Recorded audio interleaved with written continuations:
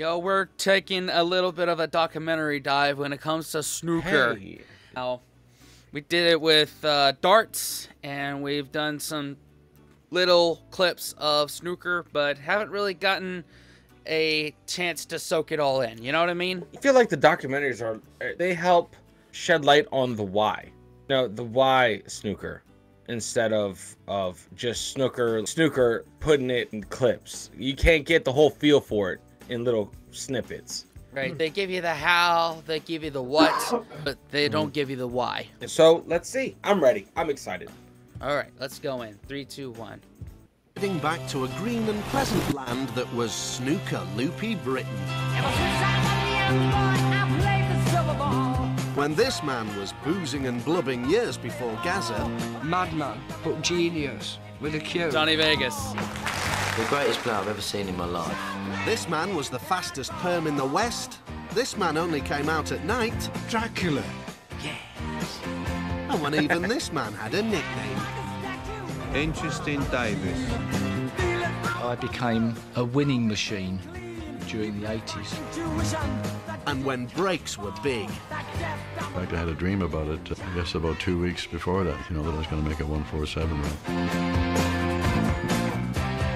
Yeah! And players were pop idols. But hey, I was on top of the pops. I'm famous.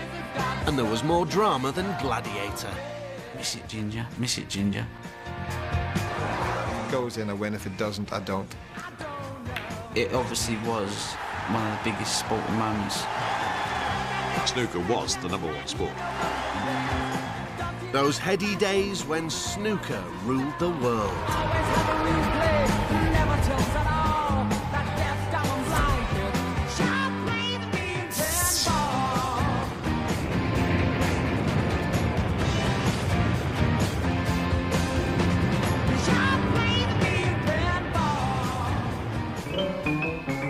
That is such a foreign concept of a barroom game being all the hype.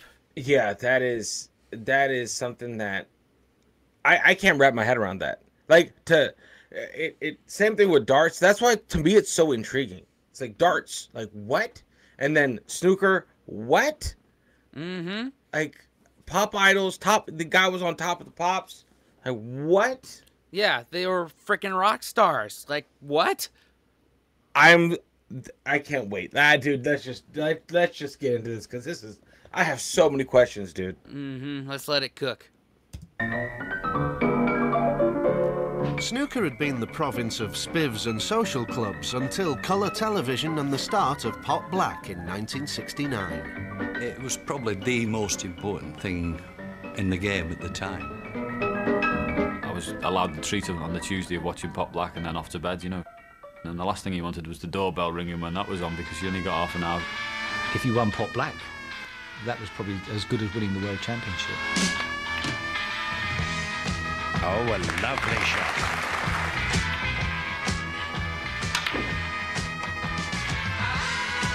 Great shot by Taylor. Women love watching Pot Black. I think a lot of it's to do with the way the players dress. That makes sense. Bad clothes. And then I remember that more than anything. The big ruched shirts and what have you. The first Pot Black, as we all know, was in black and white. Now, Cyclone Sid is going for the light black ball on the left. He'll try to bring the white back, past the light grey ball, and in behind the slightly darker grey one. Pot Black introduced to everybody Ted Lowe. And so we're all set to go. Whispering Ted Lowe. John Spencer has terrific cue power. See this cue ball come back. Oh, I wish I didn't say those things. Can you imagine him as some kind of lover man with a voice like that who just drifted into snooker? The BBC chose snooker really to test out colour on television.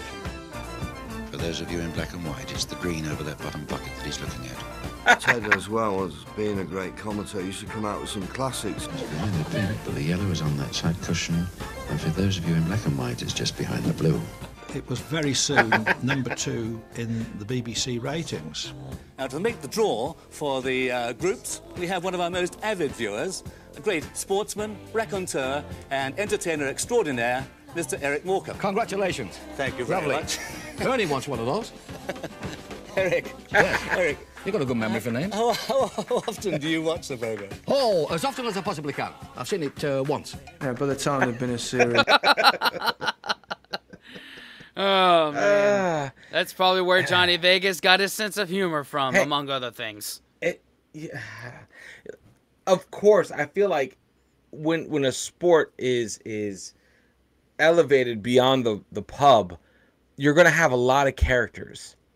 Oh, yeah. Right? Because you find characters in the pub. In the pub. And they make their way to the television. And so it's like, I love that. I love that, of course. And you're going to already have your that sense of humor that they all have. You know, like that witty, no punches held. Like, I love that. When he was on, for those of you black and white, it's on the blue one. I love that. I love that. That's genius. Yeah. Gotta love British sense of humor, huh? Yeah, man. It comes everywhere. Everywhere. Or two series, then they became faces that were known to all of us. Brilliant shot there by Reardon. Ray Reardon was fab. I loved it because you always thought that he should be in the Munsters. He was Dracula, but without the intimidation, because he just looked like he'd been on Night Nurse. Black head of hair with the widow's peak, you know, the teeth in it. And when you were at the table, you made sure that your opponent, you'd turn round to him, you see, and he'd give him this glare and make sure he saw the teeth. Oh, a lovely shot. Ray Reardon's my hero. Was my hero. He's my hero. You just play safety shots on them until they hung themselves. Oh, Reardon has played it safe and playing full snooker.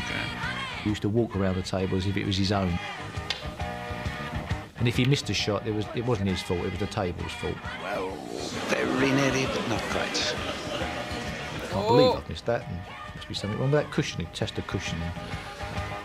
As a result of it, I became a celebrity, and I was invited to every show that was going on the television. It's not a stick, is it, Ray? It's a cue. Yes, a cue. It's been called many things, actually. It's been called many things. Yes, like me. These oddest people came through who were suddenly sex symbols. Do you know what I mean? It was a bit unnerving thinking that your mum would be fantasising over Ray Reardon. The kids' version, a sort of... Like I said, celebrities. Blows my mind. What? All right. I mean, look. I mean, they might as well be ranch because they be dressing. So. No wonder they were celebrities. Yeah. Ranch is a type of salad dressing or dip, guys. Just letting you know. Did we need to explain that? Probably over the across the pond, man. Just probably across the pond. I don't think ranch goes anywhere, even though they have a Wingstop. They do. Ranch is best eaten in bulk here. Yeah, they do know ranch. They just know it as a WTF America thing. Because we put it on everything. 100%. Ranch grows from the ranch tree in Alaska. Everyone knows that. Yeah, it's Alaska's best invention is ranch. So I'm all right with that. I attempt a joke, and this is where it goes. it's more of a TED Talk. So now you know. What's this got to do with snooker? Don't you joke about ranch. Ranch is deadly serious. Can't take us anywhere. Oh my God. Of potty-trained Black became an instant hit and brought us a new generation eager to jump the queue to stardom. Well, it was Ted Lowe who had the great idea, and he decided to have a junior version of it. And from Liverpool, John Parrott. I turned up in a brown suit with a chocolate brown shirt and tie, and a head like a German helmet. You're going to get stick coming for wearing a suit like that, so that one got binned. And some really good players in there. Neil Folds was one who was played in there. Dean O'Kane played in it. And now let's meet the youngest ever player in Pop Black. He's just 14 years of age, Stephen Hendry. It was the first time I saw him, and he was very small, just about big enough to reach over the table. And it was obviously my first time on TV at age 14. Very nerve-wracking, but I loved it. My mum would take him out and got my suit made and bought the shoes. I think I had a pair of light grey shoes that they looked white on TV. Like, looking back now, it's a cringer.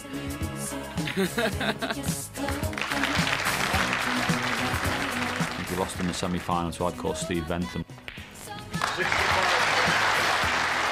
Steve Bentham then from Mitcham clears the table following a mistake by the 14-year-old young star from Fife. I felt like crying on national TV. You must be very, very pleased, Stephen, with your second appearance on television there. Were you very nervous? Yes, I wasn't as nervous as in my first match.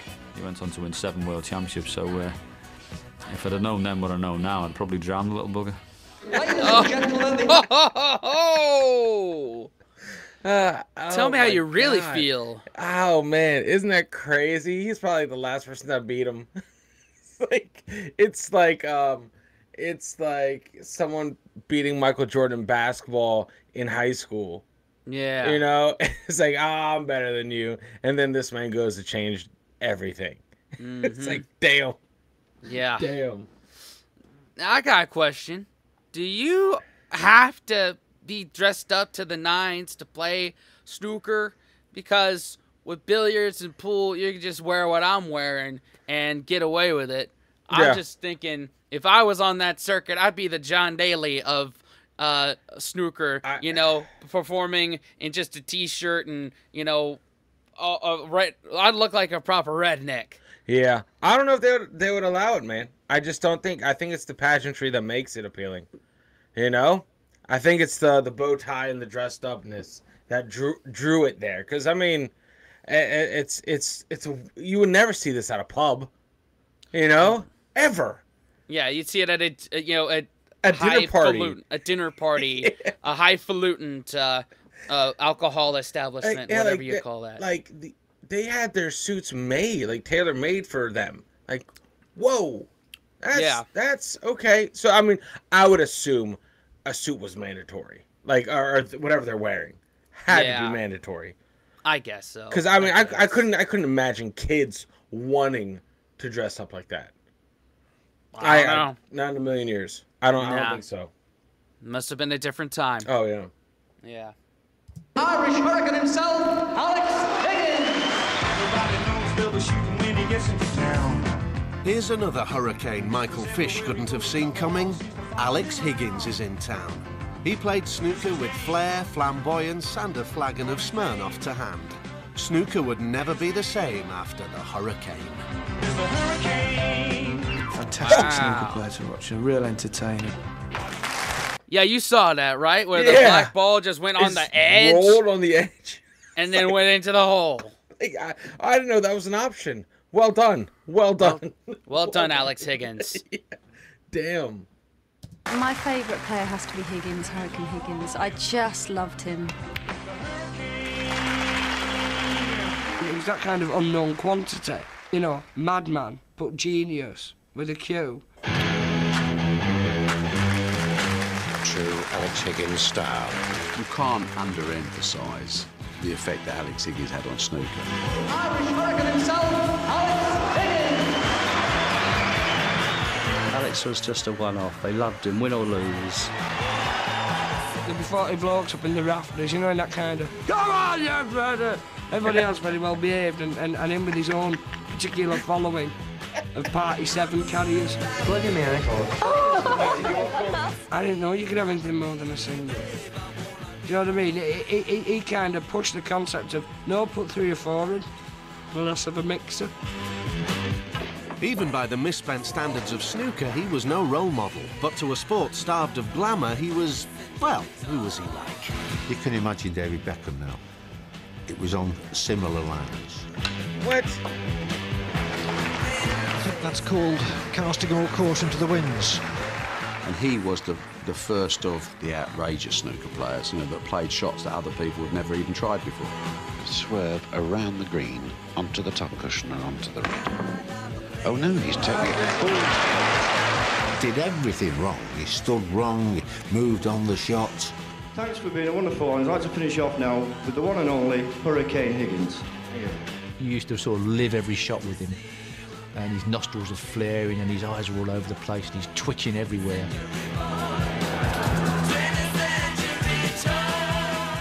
There was also that kind of invisible fly, that tick that he had.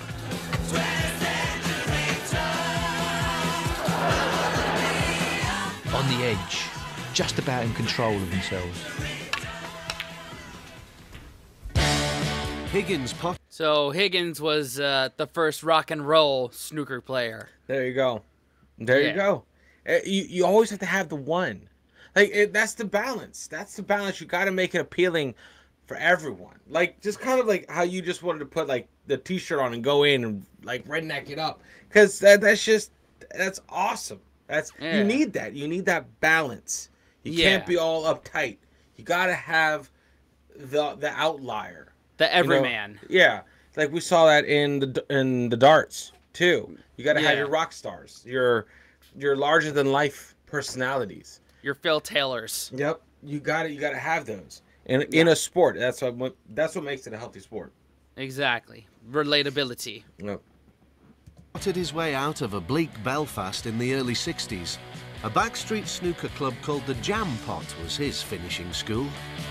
He liked the snooker, more so probably in school. In the chalking of a cue, the snooker world was buzzing with talk of this talented and turbulent young Irishman, and the Higgins family had a real star in their midst. The gypsy came to the door and she said, "Oh, you have a star in the family?" And Mother said, "Well, that'll be my Anna." And she says, "No." She says, "It's a boy." A provincial British Legion was the glamorous setting as Higgins won the 72 World Championship at his first attempt. Winning just £480, it cost him £100. Sorry. Sorry. Sorry, just... Oh. I'm back. We'll cut that part out. All right, thanks. Pounds to enter. Actually, Run it back Winning was the glamorous setting as Higgins won the 72 World Championship at his first attempt. Winning just £480, it cost him £100 to enter. Actually, at this moment, I think I'm in a bit of a daze. Although I think I'm just starting to come out of it, you know, and realise that I'm the world champion. We obviously knew it was an achievement, but to what extent, we didn't really know, because we didn't know anything about snooker, and Mother and Father didn't either. For the next 10 years, Higgins travelled the country playing to packed houses, usually licensed ones, and people adored his unpredictable genius. You didn't know whether he was going to throw his toys out the pram or he was going to make 100. You didn't know at all, and nobody knew, and I don't suspect Alex knew either. After the very first shot, the tide would come off, and he's thrown across the place. He was the only one that kept the kind of rough-ass snooker all image alive within snooker.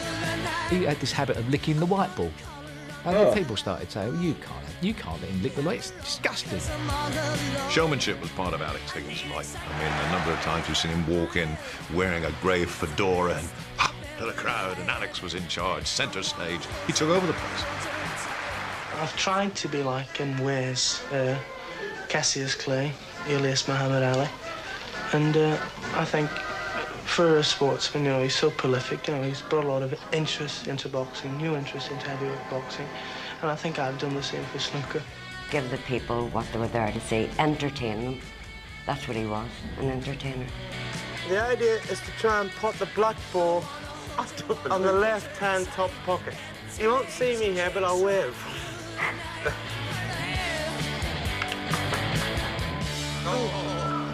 Is that Man. You like that? Thanks very much, Alex, and thanks, Jimmy. It was an unexpected visitor. Everybody remembers his epic semi-final with Jimmy White.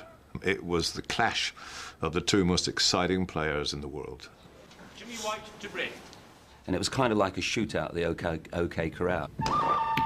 Two cool buds. That was them, not their bar order. They battled and bottled it out for a place in the '82 final. What a pace this match has been played at. And they were such good friends, and we'd met Jimmy on different occasions, so you were feeling it both ways, for brother and for Jimmy. Oh, marvellous. So Jimmy White concedes. And what a splendid finish. So the people's player now has a chance to really be the people's champion. I think if you look for the biggest contrast in snooker, it would have to be Alex against Ray Reardon. I mean, there was Alex, the terrible, and Reardon, the... Yeah, look at these two. They are just polar opposites. Love it. And I love that they live in they thrive in the same sport, you know? It's like, I love that. You need, like, this is what makes the sport healthy, right here. The contrast, the two different personalities. Yeah, a rivalry, as it were. That's what a sport needs. And I love this, man. I would love to have watched this, like, especially know who he is, and then been alive during this, because I bet I was massive on TV when it came out. I believe it, 100%. Elder statesman. So what a final we have to look forward to. Thank you, ladies and gentlemen. First frame. And it's Alex Higgins to break. And she was a bundle of nerves. I mean, she just couldn't watch it whatsoever. I spent the whole day, just couldn't make dinner, couldn't do anything, just couldn't sit down. It's hard to explain the feelings that you do have. It's just this big, like, butterflies that just keeps pounding at you. He's got a massive great break to finish the match. And everything's starting to flow now for Alex Higgins. And that's perfect. That certainly must be the shot that makes the title certain.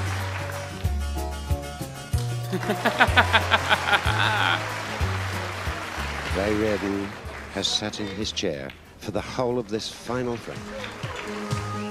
Wow.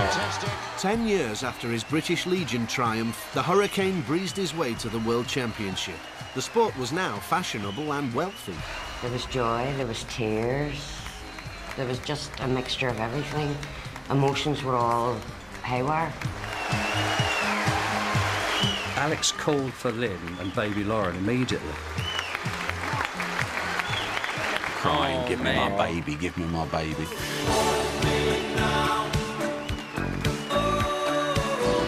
Everybody was just so welled up with emotion that he'd done it, and then he had his family there and he was holding her and whatever. I could feel good. Sort of what he was feeling when he did have the baby. That comfort zone, that holding on. This is mine, my baby. I've won. I felt a bit different. I was younger than Anne, and I was sort of like going, is this for real? You know, is he really crying? Or, you know, if he is, he really deserves an Oscar for this one, you know? And then he scraped his eyes out, do you know what I mean? And he had his daughter there. You know, and he's like, I did it for you, love, I did it for you. And his daughter's just like, the eyes are gone, you know, she'll never remember that moment. She'll just remember this sudden gust of vodka and orange. Well, I was out there. Sudden gust of vodka and orange. Oh, man. That's the British thing, to pick apart a wholesome moment like this. He's like, oh, he just remembered that. Oh, man. Gotta love it. Yeah, man. It is Johnny Vegas, though. So very true, very true. It is kind of his job to make those insights. I did it! It was me! I remember back to that. Anyway. On the floor, and I thought, there's no way I'm going to go in here. Just keep out the way and let it happen. No words I could say could add to that. Sheer theatre. I mean, Alex's whole persona was stripped open for the nation to look at. But Alex soon faded like the froth on a Stella, and for the rest of the 80s, a rather more sober character ruled snooker. From London, the Plumstead potting phenomenon, Steve Davis. Davis didn't smoke, drink or gamble. He potted and he potted until he swept all before him, winning 6 world titles. Every sport would have loved to have had Steve Davis as the world champion. He dominated the 80s. He just sort of potted them all, and he was kind of quite smug. Are you St. Steve? Yes, I am. I hated Steve Davis with a passion, and my whole family did. Only word you can describe for Davis was awesome. Today we've got Steve Davis here, who at 19 is London and Home County's junior snooker king. Hi. I used to stutter all the time, and I was very shy and introverted, and I was the type of person, I think, that you'd have been pleased for the school bully to beat me up. I play at the Working Men's Club, Plumstead Common Working Men's Club, and I travel over to Romford, where there are better facilities and better players to play against. The charisma bypass had taken early, you know, he was very shy. But you could see straight away that he was a player. The moment I got a snooker cue in my hand, I changed. Wow. Amazing. As a player, you couldn't ask for anyone better. The ability to practice for hours. Now, other people at that time were not paying that price. Oh, no. Yes. Barry Hearn became Steve's manager, but they were more like family. I think we developed not a father and son, but a big brother, younger brother relationship. Before Davis, snooker players' idea of training was a session at the local Burnley Inn, followed by a workout with the barmaid. Those days, there was a couple of tournaments. After most of it was exhibition work. When you finish, go out and have a meal, go to a nightclub, have a few drinks, you know. He came along, took us all by surprise. Didn't drink, didn't go to nightclubs, and went to bed early. Now, what fun is that? 6-time world champion. You know? Yeah, he's more by the book. By the book. Then I don't know. You know, I guess in sport. Go ahead. Every avenue is a valid one.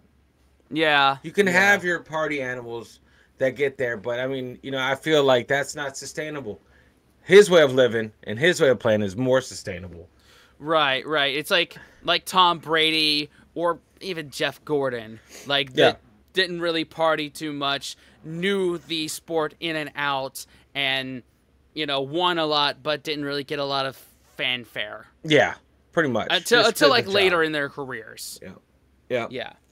So, I mean, that's, like every sport would love an athlete like that.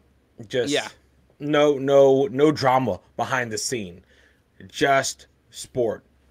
More advertiser friendly. Yes, 100%. That's why sometimes we have to watch our fucking language here. Yes. They probably just demonetized us by doing that. What? Right? How dare you? How dare you? I'm sorry. With the amount of music's being played, I don't think that's a problem. Yeah. It's been a very lit soundtrack. Yeah. Which is a good thing for us watching? And a bad thing for us uploading this. Yeah. It's go ahead. Say whatever the fuck you want to say on this. I'll think of something. Yep. For years, thought somebody built him in a garage. Do you know what I mean? I was waiting for the scandal to break out that he'd been made from tractor bits. The Romford Robot reached his first major final in 1980. He was for real. Steve Davis is about to don the crown of UK champion. We're all going, hi, who's this? What's happening here? I'm sure as the years go by, you will see him, as I hope to, wear the world crown.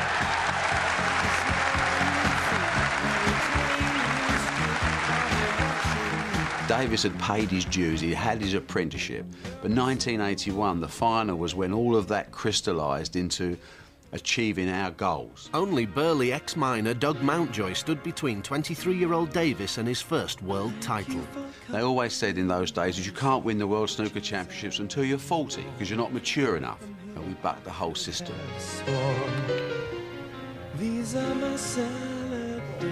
There's now 22 points on the table, and as you see, this difference in the score is 22 points. Watching those last few balls go down against Doug Mountjoy and talking to yourself saying, now don't do anything silly, just sit here calmly and enjoy the moment. And the moment I potted the last couple of balls. And that's it, the world snooker champion, Steve Davis. Nice. I remember looking up to the sky. The relief when it's over is astonishing. It's not the winning or the losing, but I felt the tears welling up because it was just finished. I think I'd probably cried if I'd have lost. It wouldn't have made any difference. The next thing I knew, I was on the stage hugging him. The steam train hit me. His probably his first thought, knowing Steve, was, oh God, what's Barry doing now? think I gave him a body check that would have knocked out most second-row forwards. He was going like that in front of the television cameras. The camera couldn't get anywhere near me. It was marvellous. The feeling of actually achieving it, when you've set your targets over so many years, you know, you just can't describe the words that was. It was an I told you so, you know. We were going to be the best. He was everything I didn't want to be in any walk of life, which is really sad in a way because you're going, what a winner. You get this terrible quoting, Snooker. Johnny Vegas is love making Johnny this Vegas. talk for me. Yeah, they picked the right person to guest appear in this doc. It was everything I never wanted to be in any walks of life. It's like, you mean a winner? Like... This same guy that was a little too intimate with a carp, so yeah. Take that with a grain of salt. Oh, God. About a misspent youth. And the only person that's never said it to me is Steve's bank manager. He loves it. He thinks the best spent youth you could ever have. I became a winning machine during the 80s. He dominated snooker. And Steve's favourite phrase would always, you know, I want to get his brains in a jam jar and put them on my mantelpiece. Well, he became the biggest name in the sport, didn't he? It's as simple as that. You know, every time you turn the television on, who was standing there holding the cups in the air? It was Steve Davis. I just putted the balls and kept my head down, and Barry did the business on talking me up and creating you know, the image off the table and selling me as a commodity. The good manager. Hello, Barry Hearn. Also known in the business as Barry Earn. Yes, well, if you're talking about an afternoon and evening, see, I'd do, if we were in your area, we'd do $12.50 for the night time. It wasn't really me that developed Steve Davis, it was the real Davis emerged. Have a problem, Steve. Understand. We all need somebody to lean on. We were on every show. Can I have your autograph? Yeah, sure. Can I have yours? Or you'll have to get to the back of the queue. He just didn't seem to ooze any character whatsoever. The end result was that Spitting Image came along and did a puppet on the strength of that. I don't think Steve Davis's persona would be as big without the Spitting Image cartoon. Jimmy's got a name, Whirlwind. Alex has got a name, Hurricane. Why haven't I? All right, we'll call you Very Good. How's that? Steve Very Good Davis. We just collapsed. I think we learnt the script off by heart so we could do it to order. Steve, extremely professional indeed, Davis. That's a good one. No, it's not. It's boring. As soon as the Spitting Image puppet came along, that was it. You only thought of the Spitting Image puppet and not of the real guy. I don't want to be boring. I want to be flamboyant, different, exciting. All right, Steve. People started coming up and saying, Steve, you're not boring. You are, you know, don't take any notice. I go, yes, I am. I've got it. Yeah, it's good to know your image and know your limitations of your character. So this was like, what I would compare this to Barack Obama's anger translator. Oh yeah, Key and Peele. Yeah. Like that's kind of what I was. You have someone that sees this and is a fan of this and likes this, knowing that he does not have a personality or not. That's not his brand. So it's like, yes, I like this idea. Yeah, like he's taking it in stride. And I like that. Yeah, it's like I know that I tell bad jokes. Sometimes I talk shit. I get that. I accept that. I come off as phony sometimes. I accept that. I say mean things. I put people in their place. I get that. Yep. But you know, like especially on that level, he could have gotten all butthurt about it. He could have. You know. He could have. But to what point? Like that's the worst way to react to something like that. Right. He Just embraced it. Yeah, run with it. He ran with it and helped it made it to his advantage. Yes. And that's the key difference right there. Yep. Interesting Davis. A nickname is a nickname, and I have one, and I've made you proud, Father. I'm Steve Interesting Davis. Interesting. And it's stuck all these years. Steve interesting, Davis? Davis became the Bjorn Borg and Man United of the Green Bays. With numbing predictability, he reached his 4th World Championship final in 1985. I like how it's just numbing. It's a numbing predictability. It's like there is no flair. Like there's no flair. He's just methodical. Yeah. He's just like what I would compare if I were to, and I love both athletes. They're both my heroes. But I would compare like a Michael Jordan to a Larry Bird. Yeah. You know, yeah. as far as intensity. I mean, even though Larry Bird was intense, but it's like bounce passes and proper old school basketball, like the old school rules kind of thing. And it's just, I love that. I would hate to be like with numbing predictability. Damn. Yeah. I guess the closest numbing predictability I could think of any sport right now is probably Max Verstappen in Formula 1. Like, just winning almost every single race by like 20 seconds. Yep. And that's the closest I can think of right now. That's pretty good. That's a pretty good comparison, to be honest. Yeah. Interesting. It's just, man. His opponent was genial Irishman Dennis Taylor, the man with the huge specs. Yeah. But you used to have a big pair. We checked that one out. Guys, I know, okay, they're specifically made for snooker. Like, the frames are lower, so when he bends his head down, he can see through his specs. I get it. I get it now. But my God, guys, give me an olive branch. That looks ridiculous. It does. I'm just saying. It's just, okay. Pair of glasses like this, didn't they? What the hell has he got on his head? The 80s was a time of outrageous spectacles. And Dennis wasn't about to be left out. Okay, you can open them again. Suddenly Dennis Taylor's like, you know, dragging snooker into that realms of lunacy. There we are. We think we should have a quick look at Dennis. There's no way you'd walk around in a pair of those unless it significantly helped you. I'd rather miss yachts, you know, than put them on. He used to wear contact lenses, which he found irritated his eyes. So I decided I'll have to get glasses. I hope to God he didn't have them made for the family, because that would have been a weird outing money when they came down the hill. But those glasses made such a difference, and without the spectacles, I don't think I'd ever have been world champion.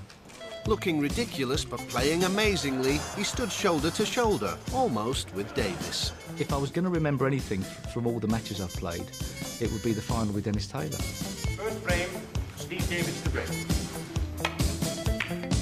I remember the 85 final vividly. Steve won every frame in the first session. I wanted the floor to open up in the Crucible Theatre. Steve wasn't missing a shot. We turn up, Davis does the business, we go home with the trophy, bring a low load around the back for the prize money and go home and have a beer. Got psyched up for the first couple of frames of the evening session. Steve won the first frame, 8-0. Well, a perfect performance by Steve Davis. 8 frames to 0. There I was, 8-0 in front. Looking around, lost the plot. One shot changed the whole final round. Steve took a green down the cushion and it wobbled in the jaws of the pocket. If it had gone in, it was 9-0.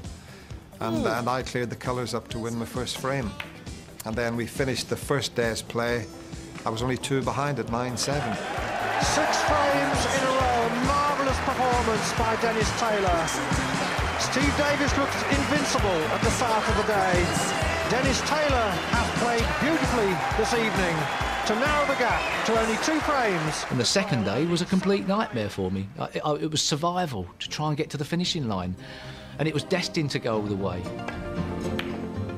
Taylor, 57. Oh, man. So Steve Davis concedes, and it's 15-14. And it's there. And And the audience as thrilled as Dennis Taylor. Now 1 frame behind at 17:16. It was nip and tuck right to the very last frame. And so the lights go down. The players shake hands. One of these lucky chaps will pick up the title, the trophy, and £60,000. Afterwards, someone asked, how long do you think that frame lasted? I thought it was about 20 minutes, 25 minutes. It was 68 minutes, the final frame. There were so many safety shots played. In general, it was total garbage. We couldn't pot a ball.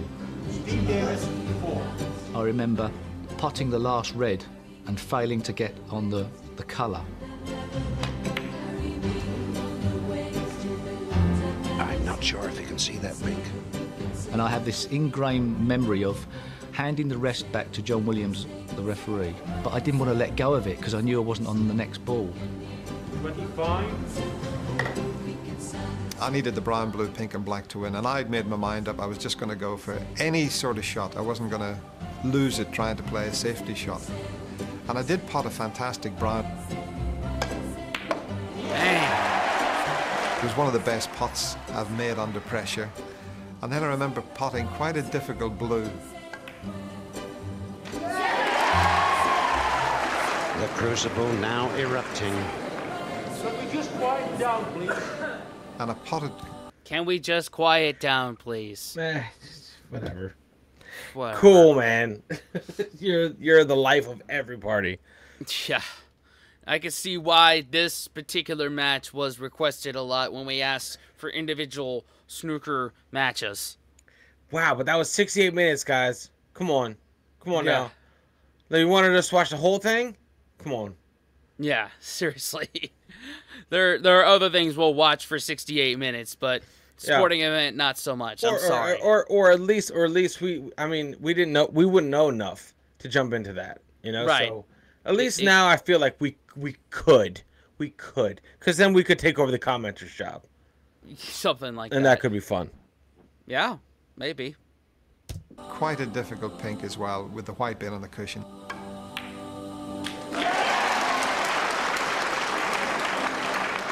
The final frame, the final black. And I always remember where the black was sitting because it was tight on the side cushion just above the middle pocket. What do you do with this one, Dennis? Thank you, ladies and gentlemen. And I remember then Dennis starting to have a go at trebles. I'd certainly like to play the double. If it goes in, I win. If it doesn't, I don't. Missed the pocket by a fraction. And I was lucky because the black went safe on the top cushion. And Steve Davis played one of the best safety shots I've ever seen under pressure. He doubled the black from one end of the table to the other, missing the white by a fraction. And my next shot confused Steve because I tried to double the black from the bottom cushion into the top pocket. Hit it hard enough. If it didn't go in that pocket, it might fluke it in the bottom pocket. Missed both pockets, and it went safe again. And really, when Steve missed his next shot, that gave me the first chance to be world champion. Oh! And I remember just getting down a little bit and thinking, I'm going to fluke this black into this top pocket. And when I seen it wasn't going in, walked back, had a quick glance at the table, went back and thought, it's all over. That was the biggest shot of his life. This cuts, even though it's going to be thin, I can cut it in. And I got out of my chair, and that was a bit slow motion. He said, my legs had gone, my arm couldn't hold the cue. This is my cue. Somebody's given me another cue for this shot. I have never known an atmosphere like this. I remember watching it on like a little portable TV in the snooker club. I was the only one rooting for Steve Davis to win. I remember sitting down in the club and they'd all be going, miss it, Ginger, miss it, Ginger. And it was a shot that Steve Davis would knock in 999 times out of 1,000. There was no way Steve Davis was going to miss that black. I was telling myself, I think, don't undercut it, because that is the way you bottle it. and I think probably talked myself into overcutting it. No. I couldn't believe my eyes. That's right. When I saw it. You know, it's like seeing Tiger Woods miss a 2-foot putt.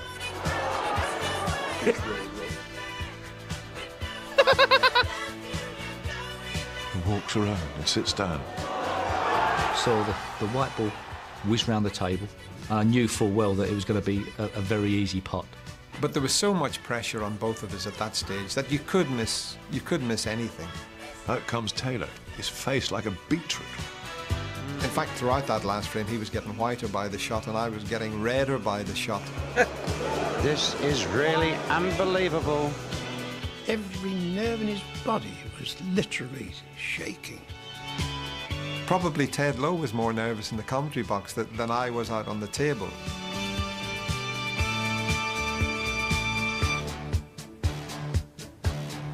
He's done it. He did it. And the way I reacted afterwards was just, I couldn't believe that was me sort of stamping the cue and raising the cue. And One of them, it was cute, yeah. It was all this, wasn't it? It was all this. It's all that.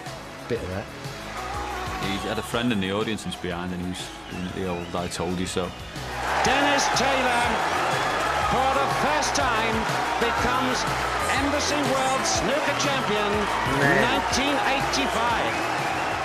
it was just 13. It was just as intense the second time around as it was watching it now. Yeah. The first time. Wow. Oh my God. Oh my God. To think of that. Just to, well, I mean, dude, I couldn't imagine the amount of pressure on these guys. Oh yeah. This is the world. This is the Super Bowl. This is the World Cup. This is everything. Mm-hmm. You're gonna miss the ridiculous shots. You're gonna miss them. Like, oh, pretty much. Years of trying to be world champion, all sort of coming out in them few seconds. He is so thrilled. I remember Steve's expression at the end of it, and David Vine, I think David asked him the question. Steve, it's a pretty tough moment, this one, isn't it? Yes. I was criticised for being miserable after that, which was quite funny as well. To me, it was a complete failure that I'd lost that match. He was just sat in the corner in his dressing room, crying his eyes out. 2 months then of devastation afterwards, where I just couldn't get over it. I mean, how are you supposed to react in that situation? It'd be like a field goal kicker missing the extra point. Yeah, and losing the Super Bowl on that one. You know, yeah. You just don't talk to them. They're gonna have to disappear for a couple months. Yeah, they're just gonna have to find some sort of self-realizing journey. They need to just work it out on their own. Yeah, they'll come back. Just give them time. What's worse is that it wasn't like he was bad beat. It wasn't like this guy just swept him. It literally all came down to the last shot that he could have, and he easily has made harder shots. Yeah, and Steve totally flubbed it. Oh, man. Mm-hmm. It obviously was one of the biggest sporting moments. You know, everyone will remember that, even though it was 17 years ago, which is a long, long time. Probably if we had a thought that there was going to be 18.5 to near 19 million people still watching after midnight, maybe we might have not known what we were doing then. I mean, to get in the top 10 of the greatest sporting moments of all time is incredible. Suddenly, snooker was sexy. Forget skateboards, forget swing ball. The must-have kids' accessory of the 80s was a snooker table. In the 80s, snooker was the #1 sport. The whole games, the image of the game became uplifted.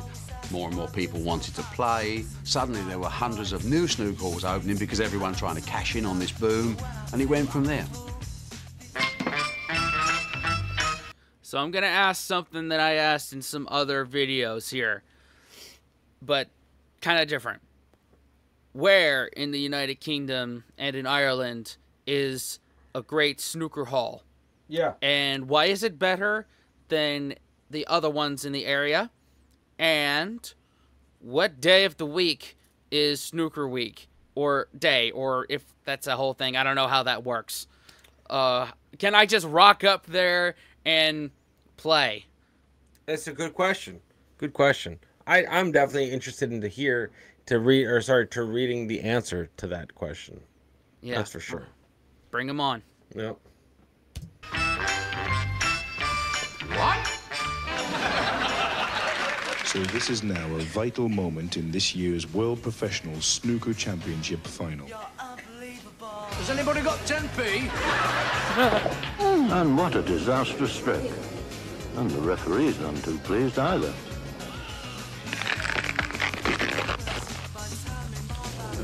I bet he drinks Carling Black Label. No. Just about every kid had a Steve Davis snooker table from somewhere. It's every player's dream to make a complete clearance. And to show you just how good I think this top black table really is, I'm going to try and do just that. Because we sold millions of it. Take a look at all this. Everything. Barry Hearn's matchroom organisation even moved into the bedroom. What? It's a snooker table duvet cover. We had some sad products. How we got involved with a matchroom aftershave, I'll never know. When you play to win, you need to keep cool. It didn't make an impact. It didn't take any business off higher karate. The players each chose which scent they were going to wear. We had different sample bottles, A, B, C, D. We'd narrowed it down to 4. So there was me and Tony Mio going down in the lift in the morning, and me going to him, what you got on today? And he'd say, I've got B on.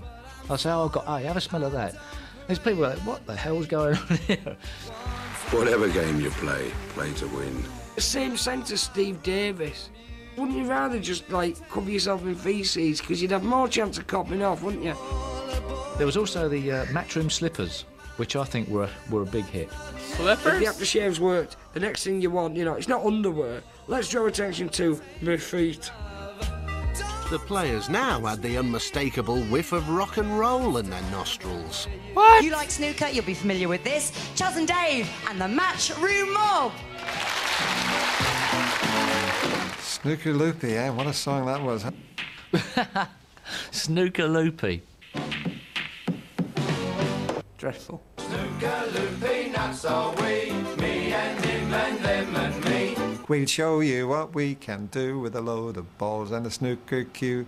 Pop the reds then, screw back for the yellow, green, brown, blue, pink and black. Pink and black. A lot of people learning snooker will never forget that line. So what's the order? Oh, I think the yellow, green, brown, blue, pink and black. A typical Barry Hearn project. Barry Hearn rang our manager and said, I'd love the boys to write a snooker song. He likes country and western. What chance has he got of judging a good song? And they wrote this, I think, a nice little number. We're all snooker loopy. I got a phone call. Here, Steve, I've got this great song. We're going to be pop stars. Terry the Taff was born in a gaff in the valleys of the land of song. But the boys had their arms twisted and said, no, we're going to make a record. And it was a bit naff, oh, we don't want to make a record.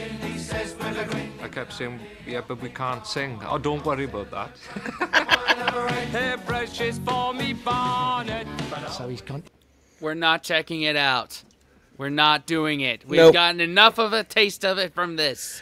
Yeah, we're listening to it right now, man. Yeah. It's a banger. It apparently went to #1, so... Voice of a generation. 100%. Pretty much. Like, I mean, I thought it was ridiculous, the whole cologne thing and slippers, but now a pop song. They capitalize on a movement, which it's very smart. Very smart to do. You have to capitalize if you're there. Because if that moment passes and then you try to capitalize, it looks like it's a pathetic move. Yeah. If you're there and you're firing on all cylinders, you got to capitalize on every cheesy, corny thing that comes out. But in hindsight, they should have just stuck with the snooker table and just left it there. Hey, man. I bet there's a downtime in the snooker leagues, right? Where they need that little bit extra cash flow from their #1 hit snooker song. When? You could go inside at any time. Like, I don't know. I don't know. It's great. It's a great song. I'm thinking, oh yeah, of course it is. We're going to record it, then we're going to do a video, and it's going to be fantastic, and we'll be on top of the pops. So I'm thinking, oh, don't go there. Please don't go there. It's going to be the most embarrassing thing you've ever done in your life. A tape whizzes through, and I listened to this record, and it was only a demo of it. And I've got to be honest, I thought, blimey, that's catchy. And we went in the recording studio. And everybody had a line, so everybody was happy.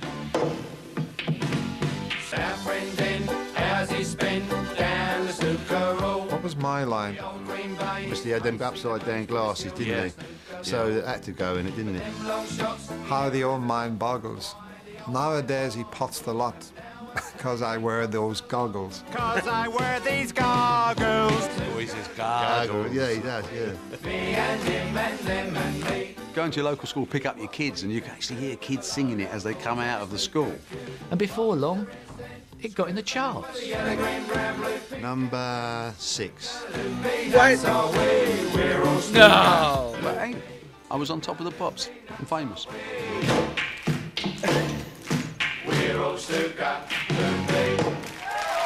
That's nuts. Illusions. What the They were fuck? number 6? Number That's 6. Hey, on man. They got on top of the pops. Oh, well. It must have been an interesting time. Yeah. Interesting time. The 80s were weird, man. Hey, 100%. Yep. We thought we were the dogs. So all of a sudden, we bring out the follow-up. Called the Romford Rap. Whether you're a paddy or a tappy or a jump or a jet. That didn't get anywhere in the charts. Yellow, green, brown, blue, Which pink. died a death. We don't mention that at all. From Brixton Bow on North for the Watford Gap. Bombed. You can do the Romford Rap. It's not only footballers that do really crappy songs, is it? Snooker's colourful set of characters compelled millions of viewers to tune into the sport. I think snooker at that time, you know, television and snooker went together, didn't it? It was a great sport to be on TV. Everyone had a favourite player. Everyone had a player they didn't like. An ongoing soap opera, which I remember Barry Hearn describing once as Dallas with balls.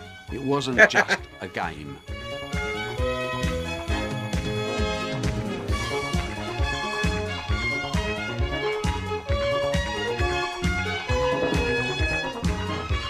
We like Joe Johnson. He's a lovely lad. Terrible choice in shoes, I seem to remember. My trademark, as it were, was fancy shoes. Yeah, I used to like his shoes. Yeah, very smart. White shoe. No, Joe. What a tournament to win for your first one.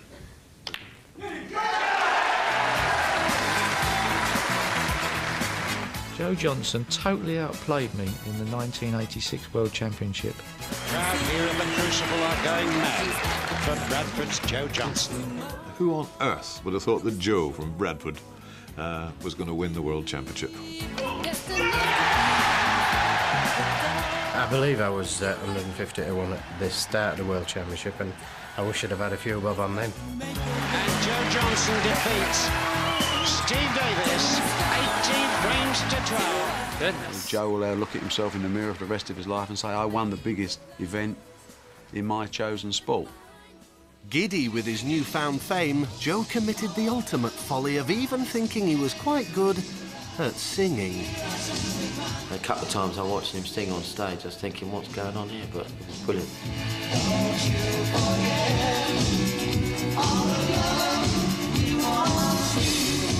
The singing, Man, no wonder there was such a huge underground scene in England in the 80s with Manchester and all that. It was to get as far away from this shit as possible. Yeah, man. Yeah, I concur. I concur. Mm-hmm. Just because you... Anyway. I'll listen to the Smiths over this. I'll just put it that way. That's a big statement right there. Mm-hmm. Well, I was never really a singer, and I was only doing that really as a bit of fun. Snooker even produced a sex symbol from Bolton, and all because the ladies loved Tony Knowles. The girls loved Tony. He was over 6 foot tall, you know, dark, good looking. When a lad comes up to me and he always says, my mum used to fancy you. We used to call him the melter because they just used to go like chocolate bars. We ended up at the local nightclub there last night. Yeah. Until what time? Till about 2 o'clock, half 2. He was a playboy in many ways. Tony loved the publicity. At the time, a lot of people actually said that I looked similar to Shakin' Stevens. It ended up with the Sun actually doing a picture of me on page 7. There was quite a few page 3 girls there as well at the same time. Now, the question is, did he ever do the full Monty in certain places? Oh, there you go. There you go. You heard it, right? Yep. Okay, Yep. good. Good, good, Yep. good. Patreon link in description if you want to see it. Dude, awesome movie. Mm-hmm. It was one of the best we've checked out. Yep. Mm-hmm. Our association thought that it was actually bringing the game into disrepute at the time, and I did get fined. If it did bring somebody into disrepute, it wasn't Snooker, it was Tony. And he got £5,000 fine from our association. What a liberty. He should try and get his money back. While Tony attracted the young ladies, the housewife's choice was definitely Canadian Cliff Thorburn. With his magnum tash, he was the Rhett Butler of the Crucible Theatre. And don't play him for money at pool. Cliff became famous for making Crucible history in his match against Terry Griffiths in '83. Something magical about ultimates in any sport, aren't there? Couldn't possibly wish to have the balls in a better position than this. Now, the first 147 in the World Championships is very, very special. In fact, I had a dream about 2 weeks before that, you know, that I was going to make a 147 run. I remember he fluked the red. I missed it. Well, a simple shot, really. Misses the red and the bottom pocket, hits the jaws. Went across the top. And struck a ball that was a foot from the pocket. Knocked it in.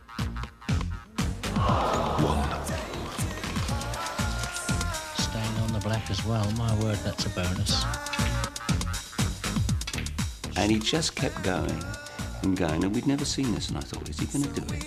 I knew after I made the second or third black, you know, they had a chance to make a 147. It wasn't very good. Right, watching someone do a 147 when your eyes break yourself up to that point was 18. 15 reds later, he was still on the black. God, he's going to do it. I wasn't really that nervous. You know, I couldn't feel any nerves, really. Tough shot, but that's... Typical Canadian. Wow. Holding it all in here, but he is knocking it out of the park. So is this the first 147 recorded on the first break? Is that what he was saying? It was like the first break, they rate the opening of the whole game, and he just goes and pulls a 147. Is that the first time ever? Let me know in the comments. Yeah. 15 reds and 15 blacks that he's taken now. I was on the yellow ball, and I was all set to shoot. They stopped play on the other table. Bill Werbenack stuck his head around the corner. There's just this little head like Mr. Chad. And it's very difficult not to see Bill Werbenack when he puts his head around the corner. Was he actually round there cheering him on, or was he minesweeping? Just after nicking drinks, you know, because he's thinking, if you're on for a 147 break, you're not going to have your eye on your pint of mild, are you? I'm thinking to myself, not now, Bill, you know. Get out of the way, you know, and it was all that. My brother rang someone else's house to tell them that they had to put the snooker on because, you know what I mean, it looked like he was going to make this 147 break. Well, the green and the brown, and rolled the blue on the side, and then I realized that the pink wasn't on the spot. I mean, just like so wrapped up. It was almost like I was every spectator in the place. Well, I don't think there's going to be another moment in Cliff's life when he's going to be so tense as this. Cliff. On the black, I can't tell you how good I felt on that. I just wanted to make sure that that the black never even touched the jaw. Jack Carnham was doing the commentary. And Jack, in my mind, issued the best line of commentary ever issued by a snooker commentator. Oh, good luck, mate. perfect. And the black went down. Straight in. The music sinks to his knees. He goes, yeah! The arms in the air, everybody rushing in. Terry's come up, Bill's come hurtling round the corner, you know. Bill came round and he went to put his arms round us, so you're not going to tell him no, are you? I put my arms around both of them, and I, just, banged my head for it, and I actually, gave him a real good headbutt each. Oh! Great big hug and everything, and the whole of the Crucible seemed to stop. I was in doing grocery shopping over the microphone. Ladies and gentlemen, Cliff Thorburn has just made the first perfect game in the World Championship.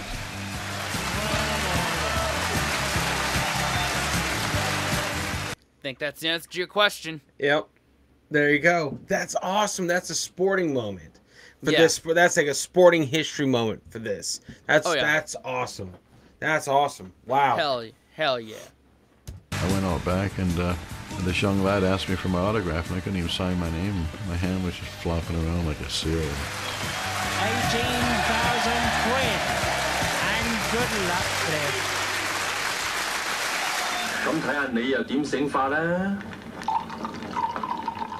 But there were other ways for snooker players to line a pocket than with a well-judged red. International stardom and nice little earners were the order of the day. And we had 10 years of actually a circus of going round almost WWF style, and everyone became very famous in their own right. And we ended up everywhere from Sao Paulo in Brazil, Hong Kong, Dallas in America, India, Tokyo in Japan, Australia. China wanted snooker exhibition, snooker matches. Off you go to China. 1987年箭牌杯国际台球大赛3月5号晚在北京体育馆拉开战幕。参赛的中国和英国。 We did the first show ever in the Great Hall of the People in Beijing. And Barry Hearn was keen to find out how many might watch on television, because we had this great audience of 18.5 million that watched our final. And the fella said, well, you'll probably get somewhere between 150 and 200 million. Jimmy White even chalked up a co-starring role in the film Legend of the Dragon, unaccountably overlooked by the Academy Awards. We had done it in a big leisure centre, and we had all sort of gangster type Chinese guys. It was good, it was great fun. In one of the shots, he jumped off a springboard, he went about 20 foot in the air.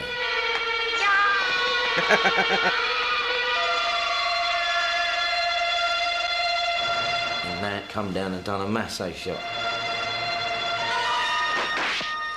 Well, that's got to be a foul shot, 4 away an opponent's ball anywhere in the D, surely. What? Don't applaud, Jimmy.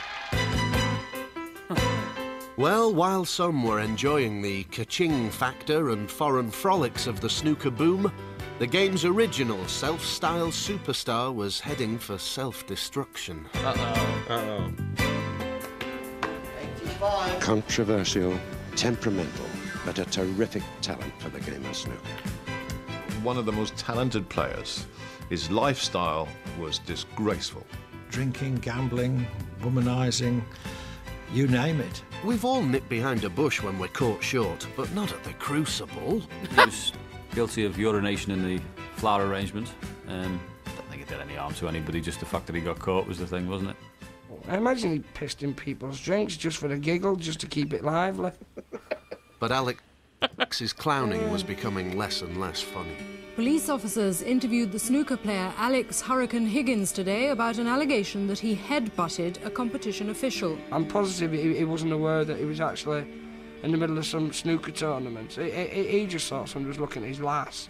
Paul Hatherall, director of the UK Championships, says he was headbutted and verbally abused. Alex dropped his pint, grabbed his tie and headbutted him at the side of the head. Split his eye wide open. And the ideal thing is that I turn around and have to wait the outcome. Oh my God, golly gosh. He got about a £2,000 fine, and he was banned for 5 tournaments the next season. I've had run-ins with that particular person for about 5 or 6 years. Are you sorry? I'm sorry, yes, of course I'm sorry. But there was a lot more trouble to come. Alex was in the Irish world team with Dennis Taylor. He just lost it completely and said things that he probably didn't mean to say. He threatened to have me shot the next time I went back home to Northern Ireland. But it wasn't so much that. He said a very personal thing about a member of my family, and I thought, well, you know, I'm not standing for that. Are you still upset about what he said? Yeah, well, that'll take a while. Soon after, Alex and Dennis were drawn to play each other in the Irish Masters. Oh my God. I was determined I wasn't going to lose that match. I'll never forget standing in the dressing room looking at the mirror and just talking to myself and shouting at myself saying, you can't lose, you can't lose. He played some really flamboyant shots where he could have just potted the pink and finished the frame. He not only played to the crowd, it was a little bit, he wanted to really rub your nose in it. He wanted to humiliate you.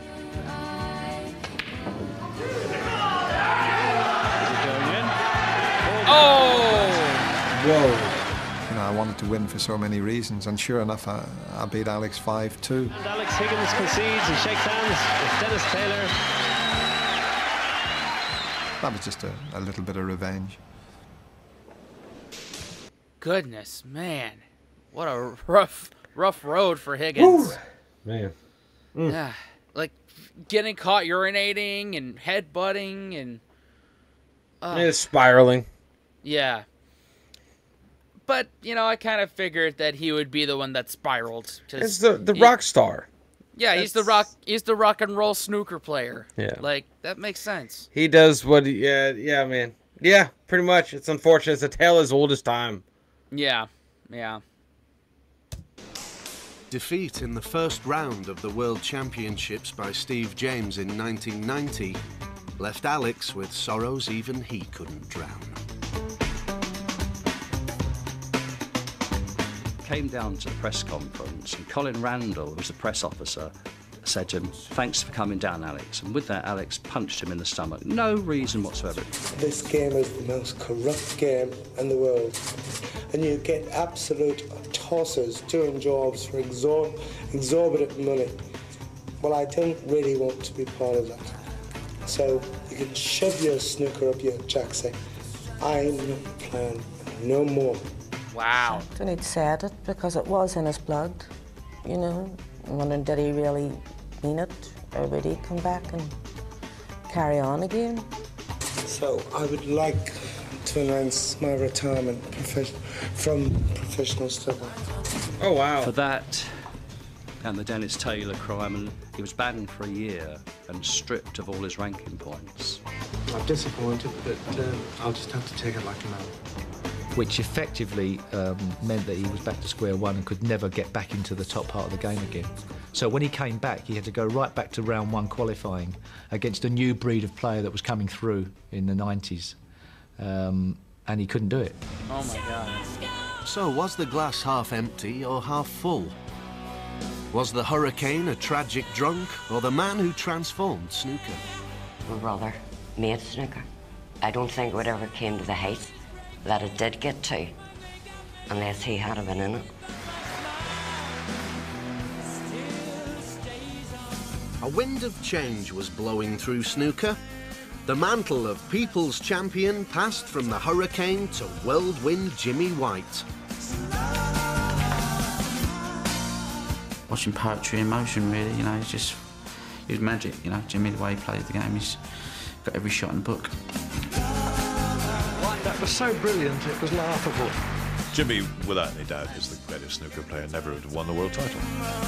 You always wanted him to win, A, because he was just a little bit naughty, but he had kind of that erratic behaviour, so you could never predict.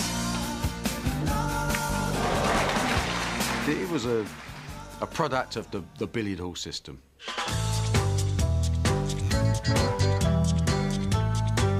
When I was about 11, I used to go in a club called Sands. It's just to knock about, you know?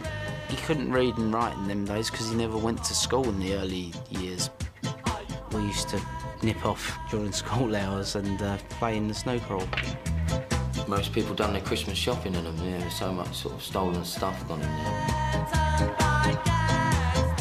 Just rough places where you'd get villains.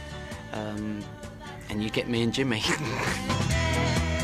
Through playing truant from school, we used to hide in the snooker hall, away from the police, because the police in them days used to come and, if you had a uniform on, they used to come and drag you back to school. The teachers knew about it. And my headmaster, Mr. Beatty, he used to let me have time off to play snooker. It's nice, Jimmy, to see him. Man, that's crazy that you hide from the police in a snooker hall. Like, I guess in the States that would be the basketball court, or just on the back streets in general. Yeah, pretty much. That's crazy though. It's just a whole different. If it's this whole thing is just a window into a place that I didn't even know existed. It's nuts. It's like the subculture behind snooker is insane. Yeah. It's to the American eye, like something that you have to wear, suit and ties with is considered very soft and very not very for the everyman. But this is for the everyman right here. I like this, man. It's just different, man. It's crazy that it had that much draw. Yeah, it's I don't know. It's absolutely wild. But I get it. I can get it. I can get behind it now, knowing some of the characters in that make snooker what it was, how it or what it is now. Yeah. So, yeah. I think in actual fact, I'm seeing more of you now than I did when you used to come to school. Yeah, that's right, yeah. Oh, is it more, too much more than... Jimmy teamed up with pop star Svengali Harvey Lisberg, who decided it was time for a new image. It's a disgrace. I'm creating a visual image. Just the appearance is going to be looked after for the sex point of view, the sex image for the women viewers. He managed Bernard Manning 10cc. I think the hair dictates the image, so let's just consider, what about a punk hairstyle? No, I'm not terribly keen on that. They gave him a real makeover. Now, what I'm thinking of doing, actually, is to perm the hair to give the body hair on the top. My teeth needed to be done anyway, but he went overboard. He had my hair permed and all sorts of things. Pictures done with Lord Lichfield. Great experience, but it wouldn't have been my idea. Well, I see him in 5 years' time as the Kevin Keegan of snooker. But all the blue Stratos and Cossack hairspray in the world couldn't win Jimmy that elusive World Championship title. I've won every other tournament the game's ever had. I just haven't won the World Championships. Jimmy's been in 6 finals, which is still a feat in itself. But hasn't managed to win one. And with that break of 71, Stephen Hendry's beaten Jimmy White. It's probably fate. He wasn't meant to win it. John Parrott's waited a long time for this. Finally, the whirlwind Jimmy White concedes to John Parrott. But he just keeps bouncing back. Just like Higgins had faced Davis in the 80s, Jimmy's nemesis was Stephen Hendry. Stephen goes out in a blaze of glory. He becomes the 1992 Embassy World Champions. So Stephen Hendry finishes off as he started. A really magnificent finish. Goodness. We couldn't have a better champion. You're like, oh no, not again. And you just wanted him to do it. 99% of the crowd is going to be against you, and that was a great motivation for me. I'm quite pleased that Stephen Hendry came along and beat Jimmy White, because people used to blame me for Jimmy White not winning the World Championship. The time when he should have won it, I was there ready to go out with the microphone. Just look at the scores, 17 frames each, 24 points each. Hendry was in his chair, and when Jimmy missed that vital black, Hendry did not see it. I put the red in the middle, and the balls were absolutely perfect. And I've come round, and I'm really shaking. I'm under a lot of pressure. I'm going to be world champion. And I got down and I rushed the back. I sort of slung my cue at it. He suddenly heard this tremendous "ah!" And Jimmy had missed it. It was the ball to win him the world title at last. Man. Totally gutted, absolutely gutted, because I worked so hard to get myself together and everything, and it was not to be. A cry for this gentleman sitting in the chair there. Stephen Hendry has proved Hey. once again that he's the best player in the world. If I retire and I've not won it, I will be a bit bitter for a couple of years. What can I say apart from happy birthday? He's beginning to annoy me. Hendry went on to win 7 world titles and millions of pounds in prize money. It was all a long way from billiard halls, Brill Cream and Pot Black. It was a human game that perhaps some sports don't have. People were inventing all these characters and it was great. The most fun I've ever had. We used to have a right good laugh, you know. It was a wonderful time in my life. And we made a few quid as well.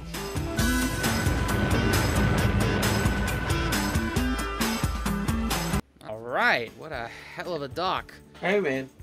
I like that a lot. I think that humanized snooker to me. It Yeah. made it more accessible to me, and knowing the characters that are in there made it more fun for me. It's definitely like a tame version of WWE. Each one has their characteristics and their character that they thought up, and it's awesome. It's awesome. That's what you want behind a spectator sport. Hell yeah! And you don't want to be bored to death. And that's, hey man, I'm here for it. Hell so, yeah. Let us know more snooker to check out in terms of individual players, individual matches. We've certainly got a lot of the classics here. I saw Ronnie O'Sullivan in there as well. I guess it's like 03, 04 this came out, and he was the current world champion at the time. So let's keep it going, y'all. Yeah, there's still a lot on the table, unintended. Yeah, that's a good one, by the way. Basically, what we'll do is on Mondays, we'll alternate snooker and darts, and to keep our sanity intact. Yes, or what semblance there is left of sanity. Exactly. But anyway, thank y'all for watching. Consider subscribing, watching another video. And what else, Dan? Unplug and go play some snooker, guys. Exactly. See y'all next time. Later. Fellas, we could be that mistake. Let's do this.